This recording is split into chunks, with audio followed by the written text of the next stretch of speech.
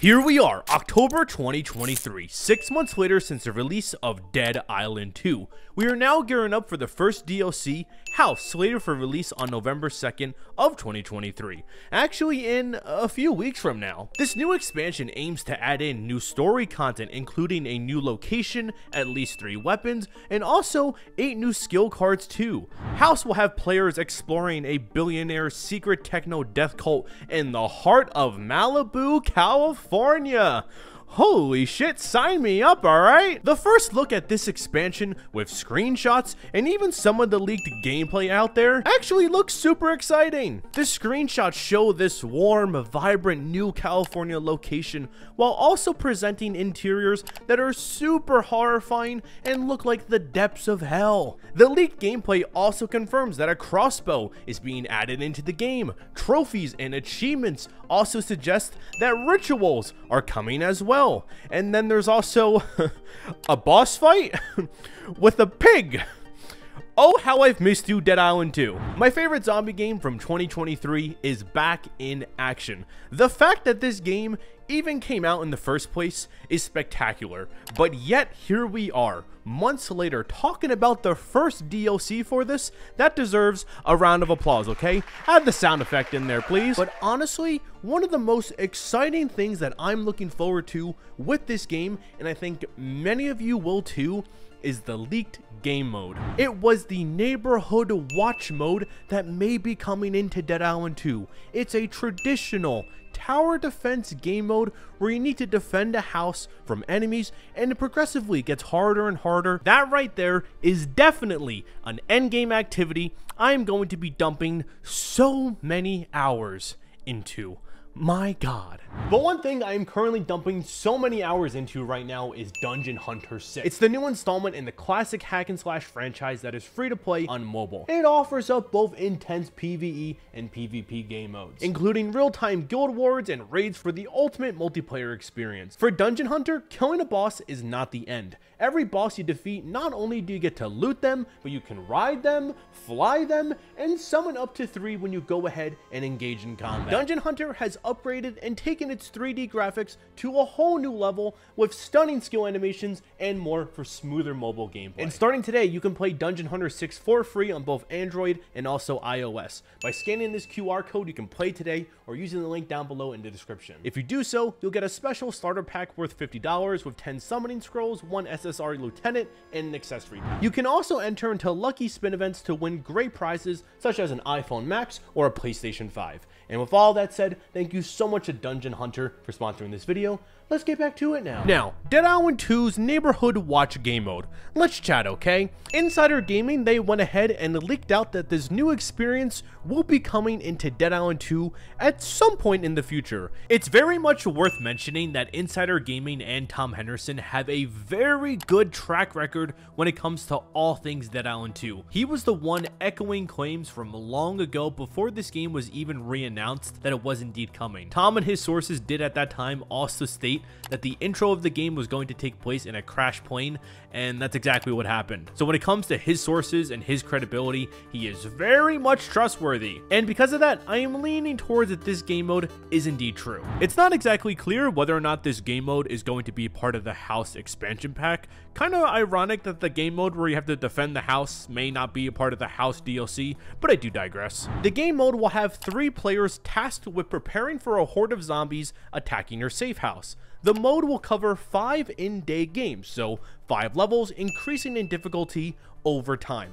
Level 1 will be much easier than level 5, as you would expect in a mode like this. Players will also be tasked with various objectives, and the rewards will range from being given new traps to new melee weapons, and also having the ability to remove one type of zombie from the horde. That's a little interesting one right there. The goal of the game mode is to be super hectic while also offering up content that will keep players revisiting for weeks and even months. You know what this reminds me of? Plants vs. Zombies, Garden Ops, and Garden Warfare. Arguably the best horde mode, tower defense survival game mode you will ever experience, and I will defend that to my death. In Garden Ops, it's a 1 to 4 player game mode where you have to defend a garden for 10 waves. On wave 10, if you succeed, you take the Fortnite battle bus and you fly away. On certain waves, you had different enemies attacking. Foot soldiers were introduced on Wave 2, engineers on Wave 4, and they had difficulty options to this game mode. It was so intense. 15-year-old me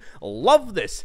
I can't believe I'm talking about Garden Warfare in 2023. Now imagine if in Dead Island 2 they took inspiration and it was somewhat similar to what was showcased here in Plants vs. Zombies. Different enemies attacking on certain waves, a huge range of difficulty options too. It would be the perfect game mode for you and your buddies to play. There's nothing really like this in games like Dying Light 2 right now, where a majority of the fan bases do cross over. There isn't really any endgame content like this that is replayable in Dead Island 2. No new game plus or anything like that. The most that you have right now is replaying the story as a different Slayer, which is meh. Dambuster could add a lot of support for something like this, and it could be a classic game mode that lives well beyond what it was originally intended to. Dambuster wants this game and this franchise to stick around for years to come. I mean, Dead Island 3 is probably already being made right now, so modes like this where players can have goals, objectives, and have it be replayable is certainly a major plus to keep the conversation going. They could also introduce things like modifiers and mutations to keep the game mode fresh, really entertaining, and also engaging.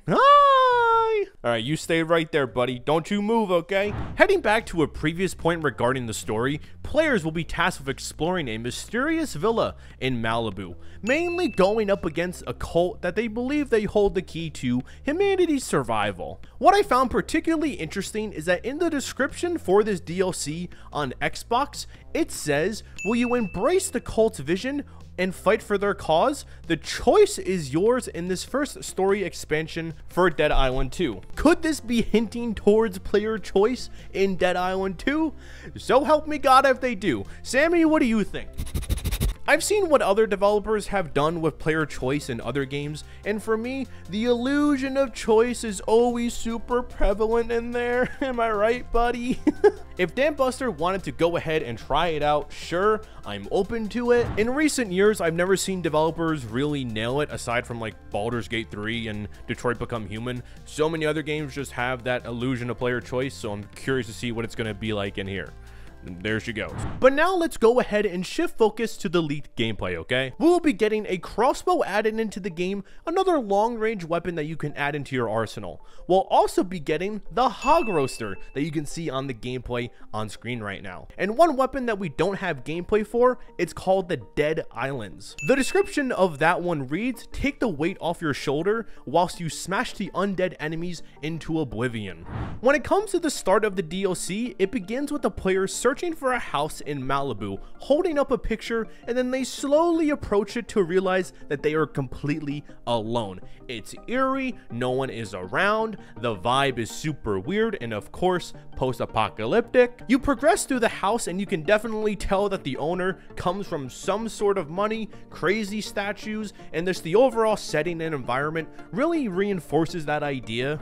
You open up a door to a secret neighborhood, and holy shit, it's getting even weirder now. And then the leaked gameplay goes around exploring each of the houses, seeing cryptic messages on TVs, seeing zombies pop out of fireplaces. There are some other important sections of the leaked footage, but they are super graphic and super gory. I would love to show you, but YouTube will demonetize me almost immediately. The gameplay then goes on to explore the underground sections and also the basements. This is where the crossbow footage does come into play. It eventually leads our players into an environment that is like this forest movie set. On the left side over here, you can see these fake walls are built up to give the illusion that you're here when in reality you aren't. It's a very interesting setting to say the least, because I'm still unsure on exactly what the point of this is. Like, yes, we are uncovering this mysterious villa, but what the hell is this billionaire and this cult hiding in here? After progressing a bit, we come across this diner, which is where we get our first look at the pig boss.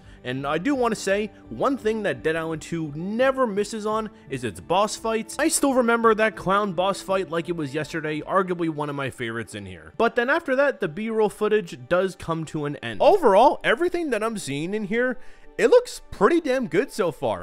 To see the continued support for this series after a successful reboot / reintroduction gives me a lot of high hopes for the future. And that, my friends, is everything that I have to say about the current state of Dead Island 2. This DLC will be available on November 2nd, so it's right around the corner. But out of everything that I've said in this video, what do you like the most? What do you dislike the most? And with all that said, I'll see you guys later. Bye-bye.